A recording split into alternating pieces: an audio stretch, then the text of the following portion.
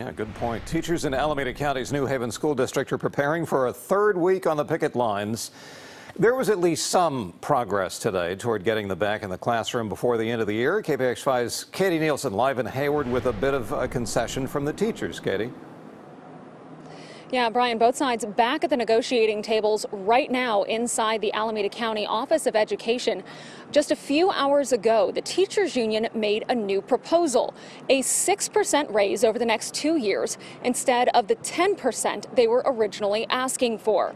The strike started about 2 weeks ago on Monday, May 20th, when the teachers union and the school district couldn't come to terms on a new contract.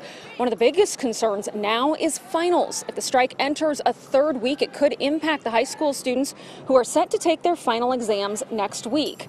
Representatives from the New Haven Teachers Union say if they can't reach a deal tonight, they won't be back in the classrooms tomorrow.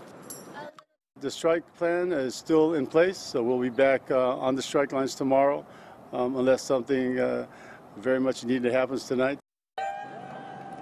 There are a total of 12 schools in the district, including 2 high schools. Those schools serve 11,000 students in Union City and South Hayward.